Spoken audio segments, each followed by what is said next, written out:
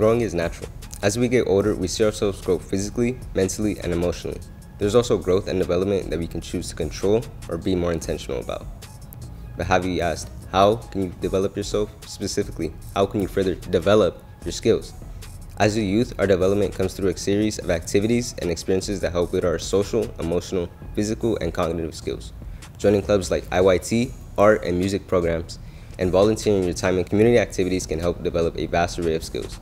Exposing yourself to new experiences, people, and ways of thinking are great ways to develop your skills and passion.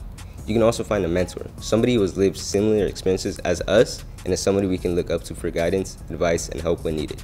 The whole point of developing our skills during our youth, while we are young, is to prepare us to meet the challenges of adolescence and adulthood, and help us unlock our full potential.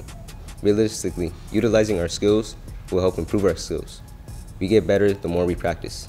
This practice of utilizing skills as a youth is an example of youth leadership, where young people use their skills and knowledge to influence others in their community and help lead civic engagement. Have you seen youth leadership in action? Are you ready to act and become a youth leader?